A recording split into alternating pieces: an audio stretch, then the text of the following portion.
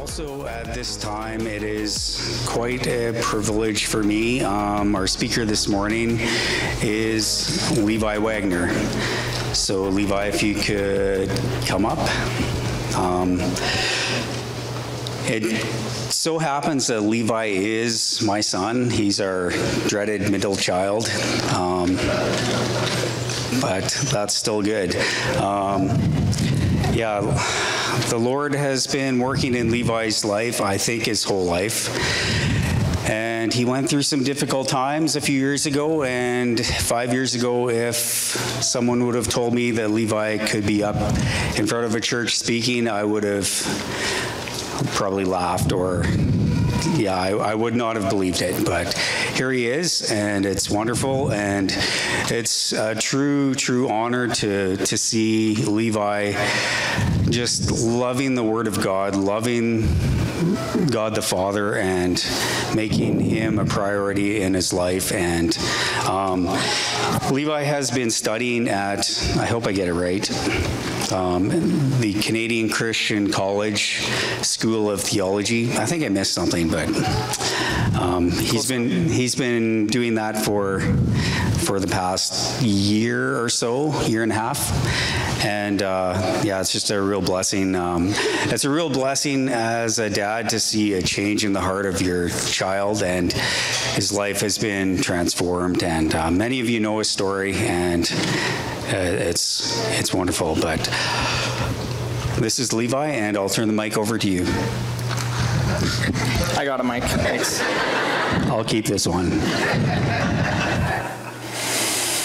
Let's just bow our heads in prayer before we start. Dear Heavenly Father, thank you for this day. Thank you for bringing us together as a church. Thank you for your word. Thank you for everything you've given us. God, I pray that your word would speak to our hearts this morning, and that we would learn a little bit more about you today. In Jesus' name I pray. Amen. So how many of you would consider yourselves to be a morning person? Raise the hands. Some of you. Growing up on the farm, sometimes you got to get up early in the morning and do hard chores, sometimes not so hard chores, taking care of animals and that sort of thing. But the prophet Samuel had a very difficult task one morning. He actually had the task of rebuking King Saul. So if you could turn in your Bibles with me to 1 Samuel 15. 1 Samuel 15, starting in verse 12.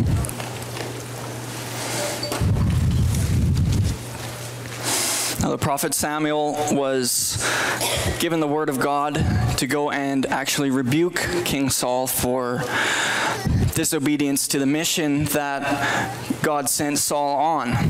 And we're going to read about that now. 1 Samuel 15, verse 12. Early in the morning, Samuel got up to confront Saul, but it was reported to Samuel, Saul went to Carmel, where he set up a monument for himself. Then he turned around and went down to Gilgal. When Samuel came to him, Saul said, "May the Lord bless you.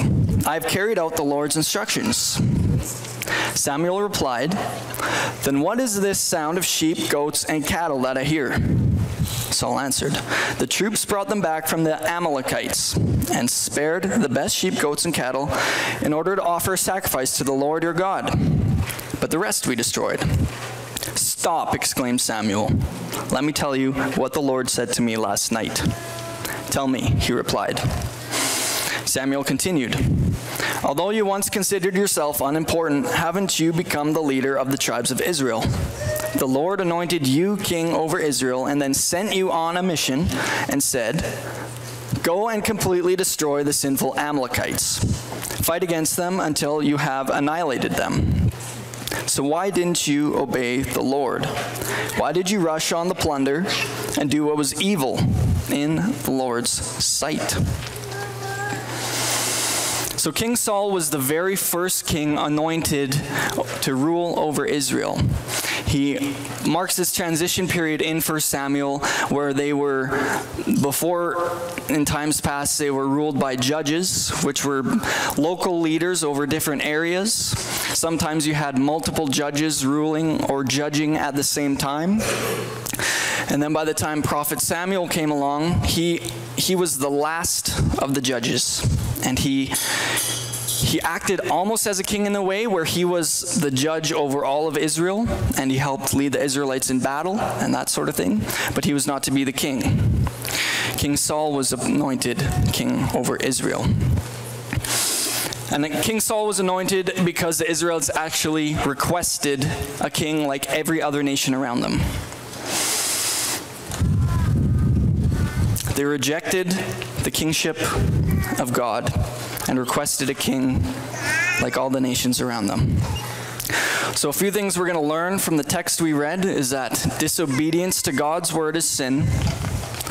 Sin cannot be so easily covered up, and that God requires complete obedience. So as God's anointed king, Saul was instructed to fulfill God's law and God's word and direction from Samuel. The Amalekites were ancient enemies as well as distant relatives of the Israelites. If you remember the history of Israel, there was Jacob and Esau. Esau and Jacob were brothers. Amalek was the grandson of Esau.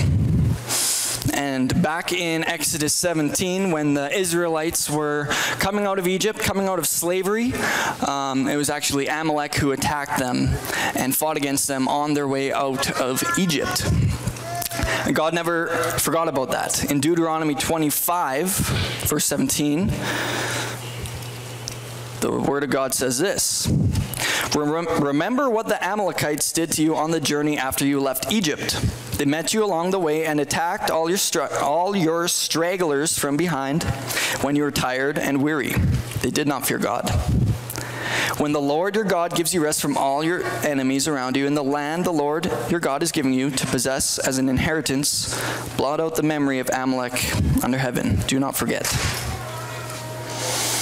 So Samuel is bringing this word to Saul. But what did Saul do instead of blotting out the memory of Amalek? Instead of glorifying God and carrying out his mission, he ends up building a monument for himself and keeping the king of the Amalekites, as a trophy. And this is disobedience to the mission he was sent on. And God does not overlook disobedience, even when kings obey. And he goes to rebuke Saul over this. And we can take comfort in these truths that when the people of God are attacked or maligned, that God doesn't forget. He takes vengeance when his people are attacked. In fact, in the New Testament, when Saul, different Saul, the Saul who became the Apostle Paul, when he was persecuting the church and Jesus blinded him on the road, Jesus said, "Saul, Saul, why are you persecuting me?" So Jesus recognizes himself and aligns himself with his people. And so, because God is truly just, he does not overlook any sin. Nothing gets by his gaze. But God is also merciful and gracious. He gives people time to repent and receive his grace. For if God was not merciful, none of us would be here today. There's a couple verses I looked up on rebukes out of the Proverbs, and here's 3 of them. The one who listens to life-giving rebukes will be at home among the wise. A rebuke cuts a perceptive person more than 100 lashes into a fool. Better an open reprimand than concealed love. Samuel loved Saul, so he goes to rebuke Saul of his disobedience and of his sin. So if we turn back to the Bible, starting in verse 19, we're going to see how Saul responds to the rebuke. Verse 19. "So why didn't you obey the Lord? Why did you rush on the plunder and do what was evil in the Lord's sight? "But I did obey the Lord," Saul answered. "I went on the mission the Lord gave me.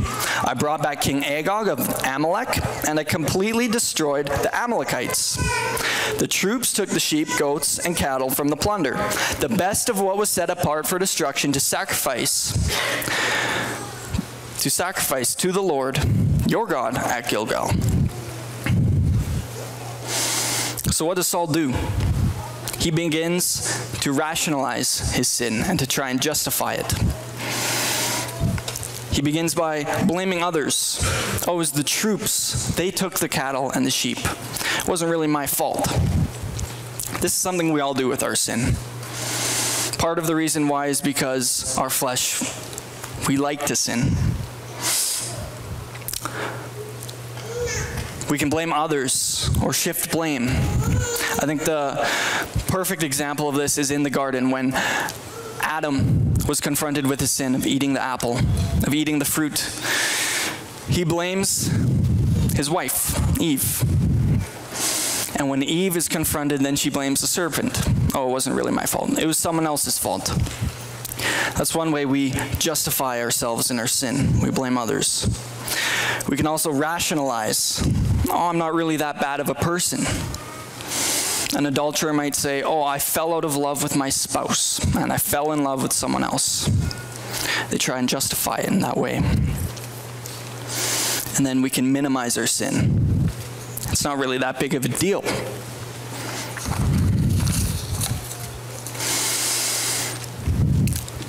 Another way we can justify our sin is using religion as a cover-up. People love to take the term, "love your neighbor as yourself," and you stamp it on anything and say, "this is what we must do." It's loving your neighbor. Loving your neighbor might be being tolerant of anyone and any sin everywhere. That's not really what loving your neighbor means. But Saul also attempted to cover up his sin through his religion, through worship, actually. He says that he set apart the best sheep and cattle to sacrifice to God. Now, this was actually against the instructions that he was given. He was told to completely wipe out all the cattle and all the animals, and yet he didn't.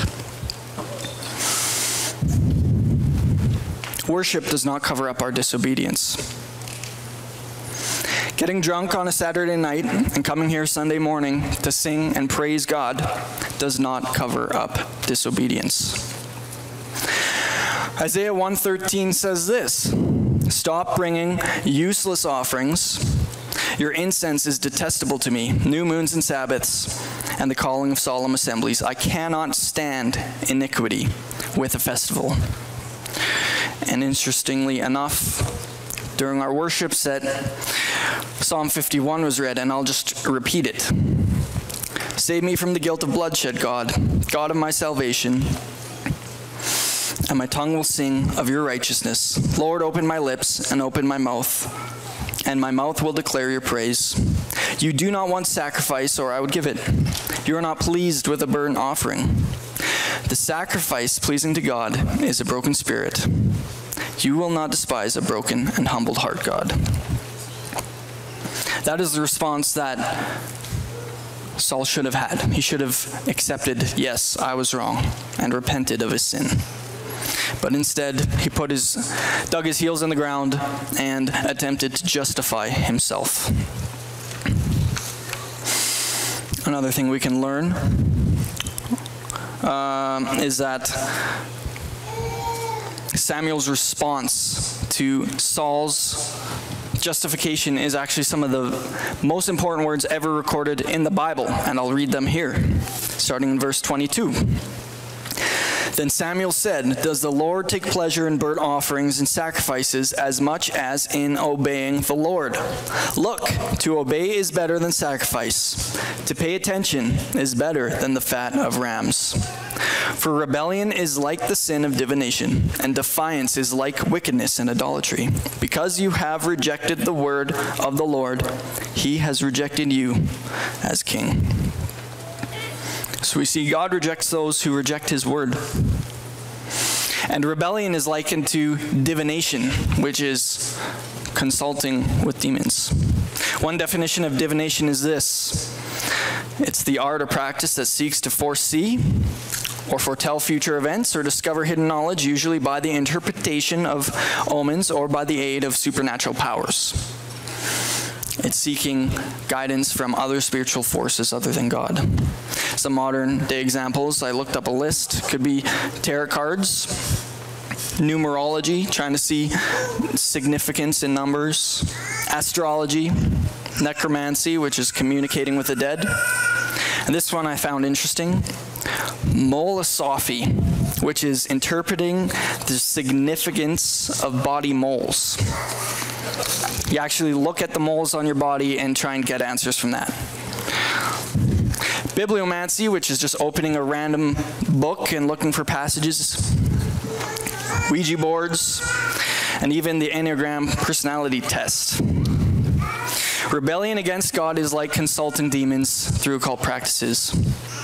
We might say, oh, I would never use a Ouija board or anything like that, but disobedience is likened to the same thing. Ironically, Saul did actually speak to a meeting before he died. But God requires complete obedience, 100% obedience. Samuel might have been 90% obedient. He completely destroyed majority of the Amalekites except one guy. He took care of most of the animals except the best. This was not complete obedience. Matthew 5:19, this is Jesus speaking about the law, and he says this: "Therefore, whoever breaks one of the least of these commands and teaches others to do the same will be called least in the kingdom of heaven." And similarly, James says this in chapter 2, "For whoever keeps the entire law and yet stumbles at one point is guilty of breaking it all."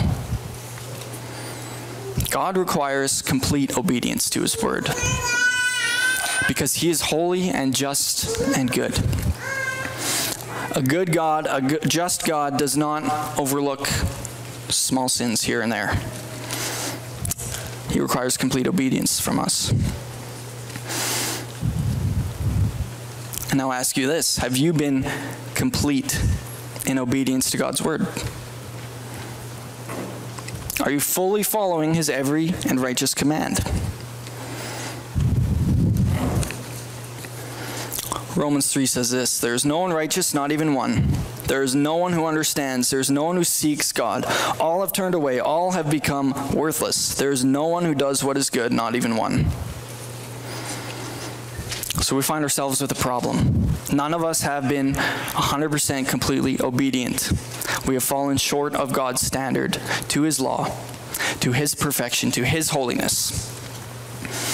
This is what a lot of false religions try and do. They try and teach you, yeah, if you're just a good enough person, your good deeds might outweigh your bad deeds, and then you'll go to heaven. But this is not what God requires. God requires 100% complete obedience. So what do? We find ourselves with a big problem. We find ourselves with the same problem Saul had. After he died, 1 Chronicles 10 says this about Saul: "Saul died for his unfaithfulness to the Lord, because he did not keep the Lord's word.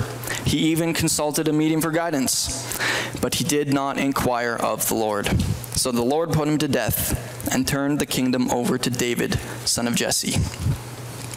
Romans also says the wages of sin is death. And this is where we find ourselves on the same trajectory as Saul. That because we have fallen short of God's standard, we are heading towards the grave and eternal death. But God has made a way out. Acts 17 says this: "Therefore, having overlooked the times of ignorance, God now commands all people everywhere to repent, because he has set a day when he is going to judge the world in righteousness by the man he has appointed.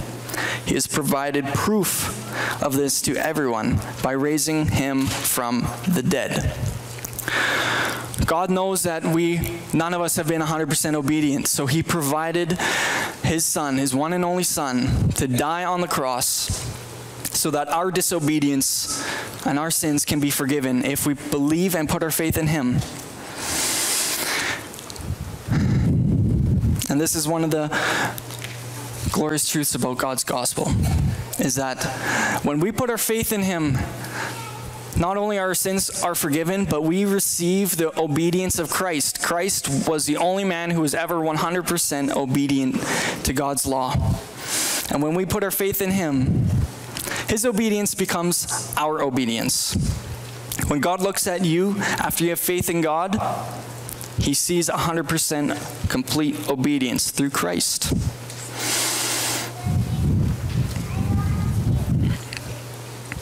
So, believe in Jesus. Put your faith in him, and his obedience will become yours.